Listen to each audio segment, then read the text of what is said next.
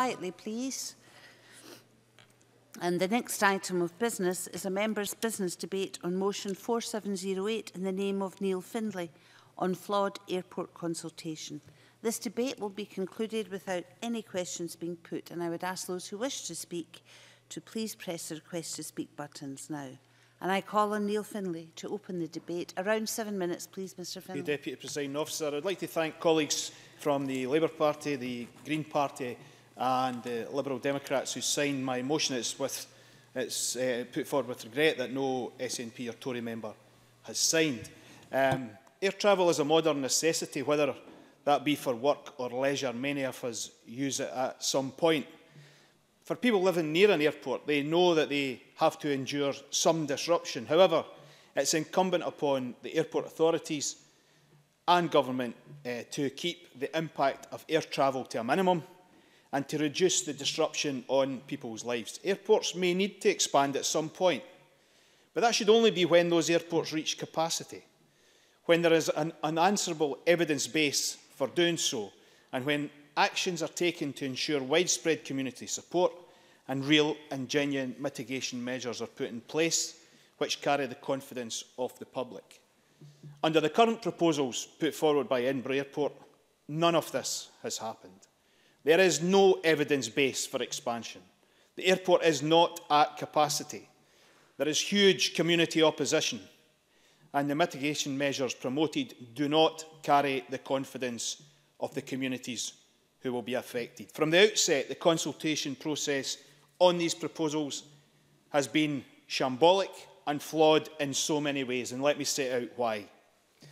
As I said earlier, Edinburgh Airport is not at capacity. It's operating below 2007 levels. The airport claim they have scheduling issues at peak time around 7 AM only. Isn't it therefore ironic that to address the 7 AM scheduling issues that they have, the airport has brought in charges on airlines to manage peak demand for slots? Edinburgh Airport is one of the most vocal advocates of scrapping air passenger duty to increase demand, yet impose their own flight duty to manage peak demand. And of course, they impose drop-off charges for their passengers. Their brass neck is something to behold. The initial Phase 1 consultation process saw over 200 consultation responses lost. Residents in places like East Calder, Winchborough, Kirkliston, South Queensferry and Kirknewton were advised by the online tool to check their postcode or their future postcode to see if they would be affected by new flight paths. Thousands of people were advised there would be no impact. No impact on them, so never made submissions. Then, lo and behold, Phase 2 route options come out, and these very same people find that they're now very much affected by the plans, having just spent their hard-earned money and life savings on a new home. And this occurred because the whole consultation process is based on the population from the 2011 census, a whole 6 years ago, 6 years out of date. This completely fails to take into account the huge number of new houses built in East Calder, Winchborough, Kirkliston and other areas.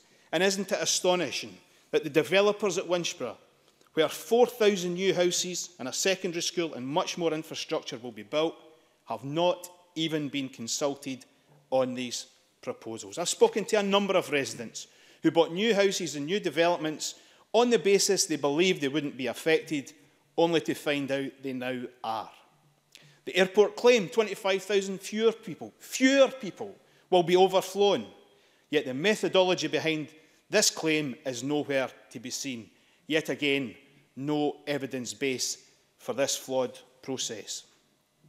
The consultation process itself has been heavily loaded in favour of the airport. Community councils, whose members are ordinary people with limited expertise in the highly technical world of aviation, have been asked to comment on very complex documents with no support or technical advice available to them. This is completely unfair and loaded in favour of a big, wealthy, powerful and influential business who have consultants, technicians and spin doctors coming out of their ears. That is neither fair nor just. But I do, however, want to pay tribute to all those community councillors and people in the community who have committed huge time and effort to submit their views and to this cause. But, Presiding Officer, most disconcerting of all is how this new consultation sets community against community. They are effectively saying to people, OK, you might not want flights over your property, so tell us which community you want to send them over. That is a divide and rule strategy, if ever there was one.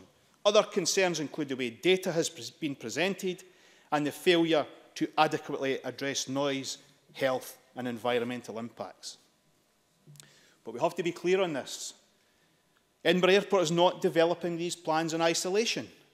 A Freedom of Information request I have just received lays bare how they are absolutely complying with Scottish Government policy.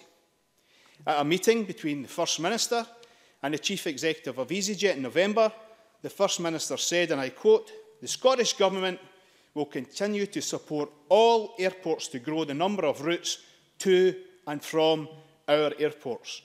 The paper goes on, "We're keen to explore further route development options with EasyJet and to support their aspirations to expand in Scotland." The policy could not be clearer. Now, I notice we have some Cabinet Ministers sitting in to listen to the debate.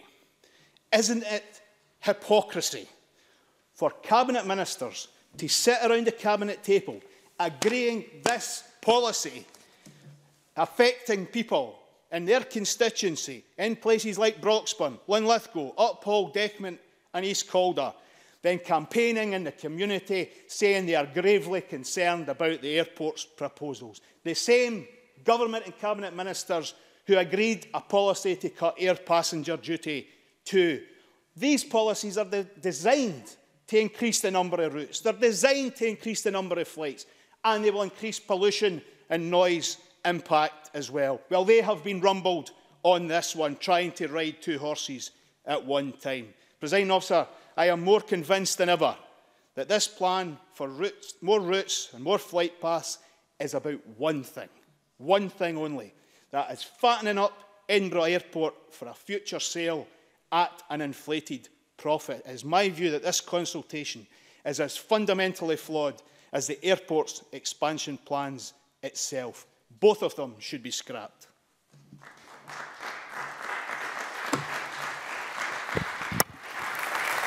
Can I say to our visitors in the public gallery that I would appreciate no clapping, catcalls or any show of how you feel about any of the speeches. It's not allowed in this Parliament. Thank you very much. And we move on to the open debate. Speeches of up to 4 minutes, please. And I call Liam Kerr to be followed by Alex Rowley. Thank you, Deputy Presiding Officer, and I thank Neil Findlay for securing this topical debate. Edinburgh Airport is coming towards the end of a 13-week second-stage public consultation into changing flight paths. They were designed in the 1970s when the airport had around 1 million passengers each year, which is a figure now over 12 million. And I note that this modernisation is intended to improve efficiency and capacity of the airspace, potentially reducing noise impact, increasing runway capacity and reducing flight delays. However, any changes to flight paths are very important to residents. I know, as I actually grew up under the current flight path. It is local people, it is communities who live with the effects of aircraft flying overhead every day.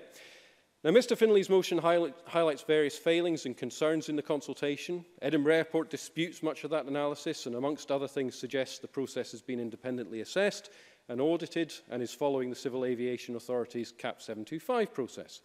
But I want to make two related points. Firstly, I spent 14 years litigating in the Employment Tribunal. And in considering an unfair dismissal, a tribunal was not permitted to retrospectively decide that because the dismissal process could have been better or the tribunal could have done better in the circumstances, its better decision should be substituted. Instead, it could come to a decision, but often highlight areas where flaws in the employer's process had been exposed and look forward to ensuring any inadequacies were not repeated. And I would advise clients at the end that it was imperative to learn from these flags and ensure that going forward, The processes were robustly challenged, rigorously scrutinised, and constantly ensured all stakeholders were best served. Every process can be improved. And I urge Edinburgh Airport to listen very carefully to this debate today and take on board those learning outcomes. And the second point is related. Buried in the consultation's online FAQs is the statement, "It is in everyone's interests our information is clear and concise, so as many people as possible can comment and inform future decision-making." I agree, which is why I decided to respond to the consultation, to find out if they'd met that criteria. To do that, which I'd only know how to do, of course, if I got the letter on the airspace change programme, which I didn't, I had to access the website, www.letsgofurther.com, for those needing to do so. I could write to a free post address, but of course, without the maps and diagrams and FAQs, I'd have been hamstrung. I could download and print the 158-page full-colour guide via the website's hyperlink, but if I'm there already, I'll do it online. And this troubles me, because I do think there's a serious risk of disenfranchising some groups, such as the elderly, who might not be IT literate, those of more limited means, who might not have IT access, those in potentially affected areas without broadband access, and those who Mr. Findlay flags, who might not be so au fait with a lot of the technical language used. I have a real concern that those people whose voices are raised and heard in consultations might be those that are best networked, best connected in a number of senses, and those with the financial and social means. And I'm not convinced that's fair to those who are not, for whatever reason, so able, willing, or indeed notified in time to engage. But secondly, the questions are somewhat concerning. There are 8 maps in the interactive sections, talking clearly and concisely, and that's sarcasm for the avoidance of doubt, about design envelopes, ICAO design criteria which preclude certain routes, edible holds, vectoring areas, and I'm asked to what extent I agree with the preferred flight paths, before being asked to rate the non-preferred options, again, by what extent I agree with them. And what does this mean? Liam partly agrees with non-preferred route A3. So what? How is that consulting me to find the best solution? And begging the question, what is the best solution I'm trying to help them find? Now, finally, at the bottom of the form, I do get an opportunity to explain my answer, but what am I supposed to say? I've got a better idea than all of these technicians? Presumably, as Mr. Findlay raised when he said it's pitting communities against each other, if I'm underneath, I'll say, I don't like it, as I'm underneath it. And if I'm not, I'll say, great, let's go with route C3A. That looks the best to me. So, Deputy Presiding Officer, I do thank Neil Findlay for bringing this motion and highlighting the areas of concern. I've sought to flag some of my own concerns and would hope that Edinburgh Airport will review its processes and ensure it is the best and fairest it can be going forward. I'm not persuaded Edinburgh Airport should scrap the consultation because recommencing from the start incurs cost, delays resolution of the issue for all stakeholders and perhaps most concerningly dangles this uncertainty and fear over huge numbers of people in our Lothian communities and beyond for so much longer. Thank you. I call Alex Rowley to be followed by Mark Ruskell. Presiding Officer, I would like to also thank my colleague Neil Findlay for securing this important debate regarding the Edinburgh Airport flight path consultation. I have to say at the outset that I believe such is the public concern over these proposals, such as the belief that the consultation is flawed, full of contradictions, lacking vital information and misleading, there is no public confidence in the consultation. I believe that the government must therefore step in, put a stop to the process and tell the airport authorities to begin again. I have been contacted by constituents from across Fife, all voicing their concerns and highlighting the flaws that have taken place in the consultation process. There has been a disregard towards the health impacts on communities affected. There would appear to be major changes to the original proposals, yet those most impacted by those changes were never informed. I have raised my concerns on this issue publicly since the consultation was first raised in order to draw it to the attention of local people so that they would be aware and they would be able to examine the likely impact on their communities. In the short time I have today, Presiding Officer, I want to highlight just a few of the many concerns people are raising. A constituent from North Queensferry raised the issue of not being informed of changes in the proposals.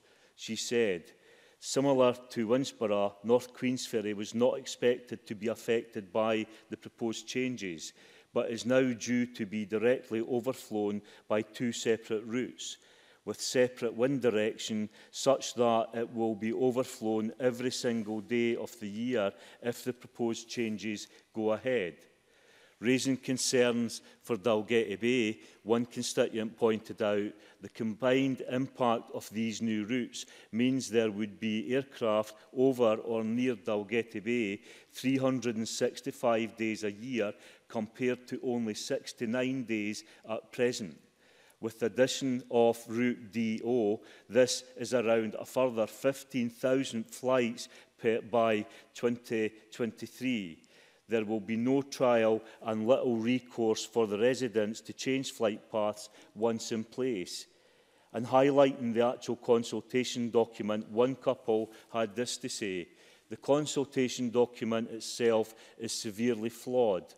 It is not at all clear what the flight frequencies will be, nor what noise levels mean, or even clear what heights, what types of planes will fly at. There is no environmental impact assessment in terms of health impact, in terms of wildlife impact or economic impact, and the inconsistent and incomplete information and technical jargon does not allow any confident consideration.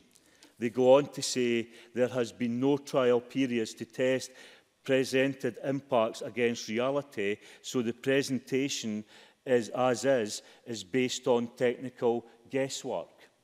Surely there is a severe flaw when residents received a letter when the first consultation document came out in the summer of 2016, but were not notified that there was a second document and have still not been informed by Edinburgh Airport. The public have no confidence in this consultation. And I think it is time that the airport authorities and the Transport Minister listen to the widespread concern coming from both sides of the Forth. The Minister must bring this consultation to an end. There is no other sensible way to proceed. It is the right thing to do.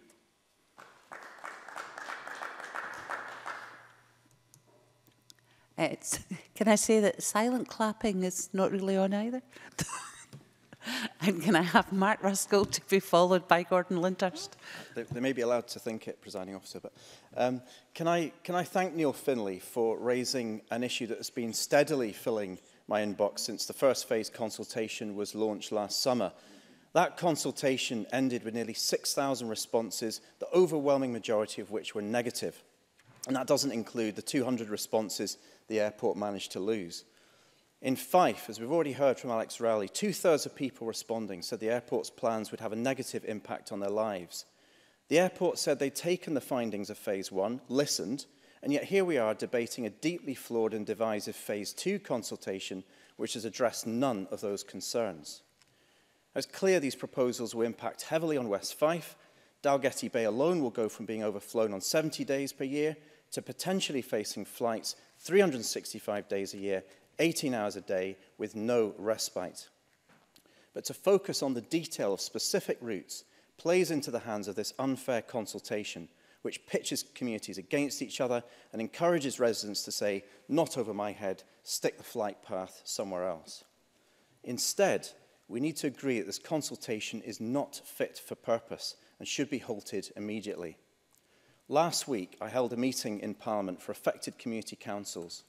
Representatives from 20 community councils across 6 local authority areas attended, and each had their own story to tell about they had struggled to make sense of the documentation and how they felt misled and misinformed. These councils will be writing an open letter to the CAA asking for the consultation to be halted because they cannot make a fair and informed submission on behalf of their residents, and here are some of the reasons why. The consultation booklet runs to 156 pages. It's full of technical jargon which constituents have repeatedly told me they find impenetrable. Yet the amount of information it manages to leave out is staggering. Professor Greenhoch of Glasgow Caledonian University said it's the most flawed technical document he has seen in 30 years, with no baseline statistics for flight numbers or noise, inaccurate flight data, and blatant inconsistencies in the way that populations have been accounted for. There's simply no information on the social, economic, or environmental impact of the proposed routes, because these assessments have simply not been done. And this flawed information has not even been readily available to communities. Consultation booklets were not available for the first 3 weeks, and some communities like North Queensferry have been missed out of household notification. Now, the CA has already agreed that their own rules on consultation, as laid out in the guidance that was mentioned by Liam Kerr, are not fit for purpose. They're undertaking a full review into how consultations should be carried out, and yet they've given permission to Edinburgh Airport to carry out their own consultation during this time, so that any potential routes can be introduced by April 2018. And I would say to Liam Kerr, now is the time to scrap this consultation, because we don't have this proper process in place. You talk about the guidance in CAP 275, that's gone, that's going. There's a new regulatory regime coming in. Why don't we wait until we get this regime, which will actually look at what the true environmental impacts are of Edinburgh Airport's proposals? In all my time in politics, I've never come across a consultation that's been carried out according to rules already deemed unfit for purpose. Let's face it, this is being run, this consultation, by a private business, as Neil Findlay says, attempting to fatten itself up on duty-free sales supported by a free-for-all approach to regulation. The Scottish Government must step in and force the CAA to put a halt to this consultation. And I call on members of this Parliament to join with their constituents, lend their support to the letter that we will be sending to the CAA next week. I call Gordon Lyndhurst to be followed by Andy Whiteman. Deputy Presiding Officer, I likewise welcome this debate brought to Parliament today by my Lothian colleague Neil Findlay. Like him and others in the Chamber, I have been struck not just by how important this issue is to my own constituents, but also the fact that these constituents span other constituencies and regions represented in this Parliament as well. It is important when looking at some of the issues that have been raised also to bear in mind the context and why this process is now taking place. Changes in flight paths have already been mentioned by my colleague Liam Kerr. And whilst it may be true that aircraft are bigger, carrying more passengers, etc., the attractiveness of Edinburgh Airport to carriers has seen demand skyrocket at peak times, demand that the airport says it can no longer meet. Edinburgh Airport uses the slogan, "Where Scotland meets the world." Deputy Presiding Officer, I see it as a positive that the world wants to meet Scotland, and many of those in the world choose to do so through Edinburgh Airport. However, let me be clear, as I have been in my own motion on the same issue. There are aspects of this consultation that the airport must reflect on and concerns it must respond to.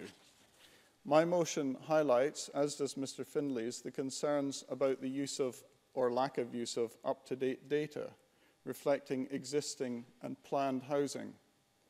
2011 census data is not enough to go on. It is a start and perhaps the most comprehensive available, but as we've seen in these last weeks, a lot can happen over the course of a short space of time. And it has been 6 years since that census was carried out. In many communities, a lot has changed in the intervening period in terms of housing makeup and the location of housing. Residents in new developments, in places such as East Calder and Winchborough, should not be forgotten by focusing on census data alone. At a community council meeting that I attended in Ratho, the airport representatives there told us that local development plans also form part of the consideration of new flight paths. I understand too that the airport has engaged with developers and local authorities to assess how housing will change in particular communities over the coming years. That is all good and well, but my motion urges the airport to fully consider all of these aspects of future population trends and densities. It is only fair to do so for those already committed to new communities who didn't know about the changes being mooted on flight paths before they moved there. And the airport should redouble its efforts with communities brought in to the flight path envelopes following the first consultation. I have been contacted by constituents that checked the airport's own postcode tracker during consultation 1. Some of them, understandably, didn't respond when they realized they weren't within the swathes. To their surprise, they are now within the design envelopes. The airport must ensure that sufficient attention is given to those who did not respond to the first consultation for this very reason. They feel like they are on the back foot. Some people may have had 2 bites at the cherry, and yet for some people, news that the new flight paths may now be directly overhead has caused them to distrust the consultation process. The airport should address this. Deputy Presiding Officer, the emails I have received from constituents include some very real and legitimate concerns. Although the Consultation Institute has given the Let's Go Further process a good practice rating so far, the airport must be conscious of these anomalies within the process. Local concerns must be heard. I conclude by saying that I look forward to airport officials reflecting on today's debate, listening to the concerns of local people, and taking action to ensure that all voices are heard in this process. Andy Whiteman, to be followed by Alex Cole-Hamilton.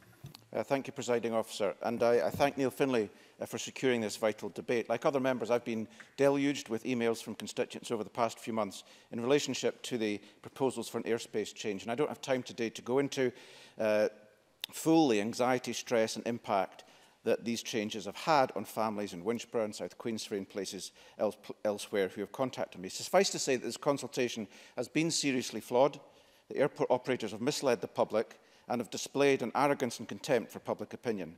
In my short contribution, I want to say something about why this is happening. Behind many issues such as this lie questions of governance. Tony Benn famously asked 5 questions of those in power. He asked, what power do you have? Where did you get it from? In whose interest do you exercise it? To whom are you accountable? And famously, how do we get rid of you? Now, in order to answer these, let's first understand what's going on here. The governance and control of airspace is governed by the Civil Aviation Authority and the National Air Traffic Service, or NATS. An airspace change is being proposed by Edinburgh Airport. The decision maker is the Civil Aviation Authority. The CAA's predecessors were the military, who controlled airspace in the 1930s through to the 1950s. Now, the costs of the CAA are met substantially by charges on those whom it regulates. In 2015-16, this amounted to £78 million out of a total income of £132 million. Meanwhile, NATS is a private company owned by the UK government and airlines and funded by airline operators. So airspace changes are initiated by private operators, in this case Edinburgh Airport. These plans are then evaluated by a regulator in the pay of the same private company. Presiding Officer, this is not a governance framework that can work in the public interest. And so to Edinburgh Airport itself.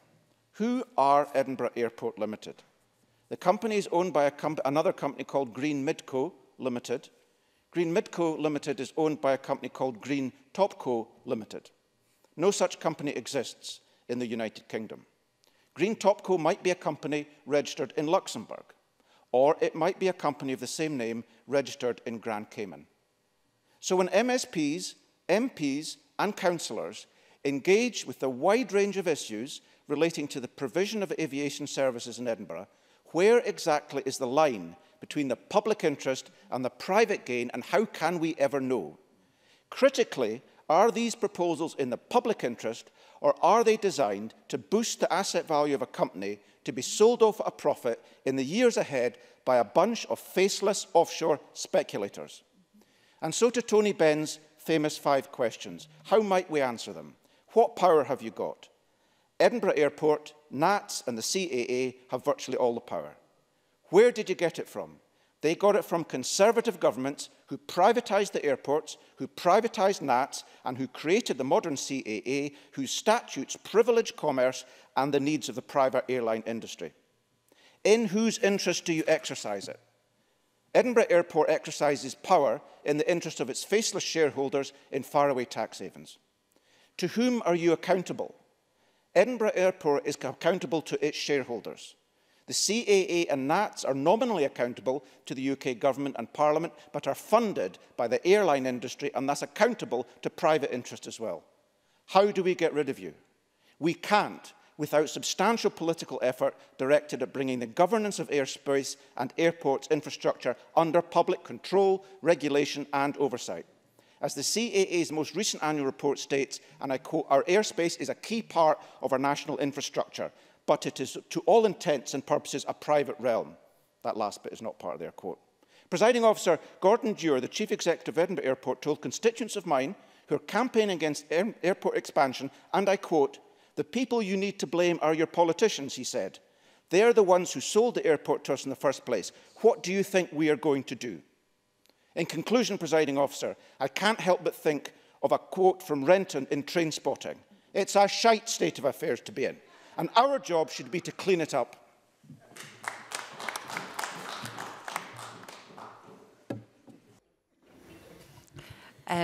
I know it was a quote, but can I remind members that they should be careful of the language that they use? And we move to the last of the open speeches is Alex Cole-Hamilton.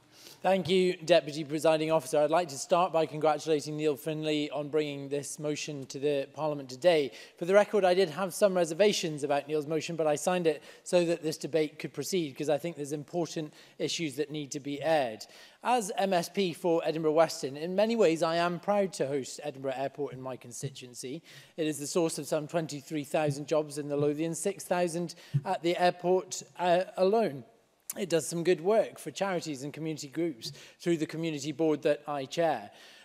While it is unquestionably an asset, it has a duty to be a responsible neighbour. Now, for many years, inbound and outbound flights over the village of Cramond have been a major source of casework for both myself and for my forebears, and we may be nearing progress on the inbound flights. With the combination of RNAV technology and discussions with the Civil Aviation Authority, there may be an opportunity to divert inbound aircraft over the River Almond. It's a type of diversion that has only previously been offered over Tel Aviv by dint of avoiding surface-to-air missiles. Now, I'm certain the good people of Cramond aren't quite there yet, but this would be a positive development nevertheless. Now, as regards the issue of outbound flights, the first iteration of the flight path consultation saw over 2,000 signatures affixed to a petition in my name and that of my Liberal Democrat colleague Kevin Lang, calling for the left turn currently undertaken on outbound aircraft to be commenced earlier at the end of the runway, so as to avoid Cramond altogether. I'm gratified that, as I understand it, the airport seemed to have acted on this call. I thank them for that. But, Deputy Presiding Officer, my principal concern around this consultation process centres around the community of South Queensferry. In the first iteration of that consultation, the design envelope for westerly outbound routes covered an expansive territory over West Lothian. Such was the proposition mailed out to tens of thousands of homes across the Lothian region. Now, not unsurprisingly, the airport received a deluge of responses from residents in West Lothian, some of whom are in the gallery today, stating their abject opposition to this design envelope. I fully understand that. What happened next, however, was frankly astonishing. In their second iteration of the consultation process, under the moniker "You spoke and we listened," and buried in a heavy document, the airport revealed that its preferred route for westerly outbound flights, D0, would now avoid West Lothian entirely and instead overfly the Echlin estate and the western periphery of South Queensferry. On learning of this, I contacted the airport directly, who explained they had received no objections from South Queensferry in the first round. I immediately pointed out that no such responses were forthcoming from South Queensferry because residents were under the impression that they were some 10 miles east of the preferred design envelope and did not know they were even in contention. Well, they know now. My Liberal Democrat colleagues and I are working round the clock to make sure that citizens in that community are aware of this and are responding to the consultation as such. And they shall do so in great numbers, not only because of the density of populations in that area, far greater than the figures the airport cite from the census data that is, as we've heard, 6 years old, but because of the houses still to come, with the Bullion Road development, to name but one. South Queensferry is a beautiful community. I am proud to represent it, but it is often taken for granted. Its citizens pay Edinburgh council taxes, yet it is not served by adequate public transport links. And we cannot blame the citizens of South Queensferry for feeling taken for granted yet again. I am keen to work with the airport on this, and certainly I have already engaged with colleagues at the airport and across the parliamentary chamber in terms of taking South Queensferry out of the design envelope. This very much represents a red line for me, and I urge the airport to think again, to act as the responsible neighbour it needs to be, and to protect the skies above the communities that never thought that they were part of this consultation. Thank you. I now call Hamza Yousaf to respond on behalf of the Government. Around 7 minutes, please, Minister. Thank you, Presiding Officer. Can I thank Neil Findlay for bringing this debate to the Chamber? Can I thank members for contributing as well? I thought a lot of the points were very reasonably made and very reasonable. And some of them, I would say, I would take a little bit of issue with, and I'll try to address some of those points of consensus, but also where I think we maybe, in Edinburgh Airport, in fact, should be able to move forward on this issue. On the first point, though, that Neil Findlay made about the colleagues on my left and my right, the Cabinet Secretaries, are also, of course, constituency MSPs. It should be highlighted for those that aren't familiar with parliamentary or governmental protocols, processes and conventions, that it's not a protocol or indeed convention for Cabinet Secretaries to take part in a member's debate. It's for the Minister with the remit and the responsibility. But I should say that both Angela Constance in her constituency role and Fiona Hislop in her constituency role have both made representations to me on this matter on behalf of their constituents. What I would say is that when I have had conversations in my role with Edinburgh Airport on this process, on the consultation, on the potential expansion of airspace, they too have recognised that there has been flaws in the process. They heard those calls. They then took the advice of an independent body. As Gordon Lyndhurst had mentioned, that independent body has given them that quality of good practice, given them the mark of good practice. What I would say is that Edinburgh Airport, of course, shouldn't take that to mean that they have ticked every box and therefore they've engaged appropriately and that they should dismiss any of the concerns. Some of the concerns that have been raised have been extremely valid. Particularly, I think Gordon Lyndhurst, I would say, made a very reasonable point, very reasonable speech, which I think was reiterated by a couple of members around this chamber, that for those that put their postcodes in the first stage of consultation, didn't consult, didn't think they would be affected, and then only to find out that they possibly would be. That is not an acceptable state of affairs, and therefore I would encourage Edinburgh Airport to listen to those concerns. Edinburgh Airport tell me, and I ask them, of course I will. Yes. Neil Findlay. The airport can listen all they like, but some people have moved their family. Some people have spent their life savings moving to a property that they believed would not be affected. Listening does nothing for those people. So what's the Minister's view? What advice would he give to those people? Hamza Yousaf. And again, I wouldn't say that's an unreasonable point to make.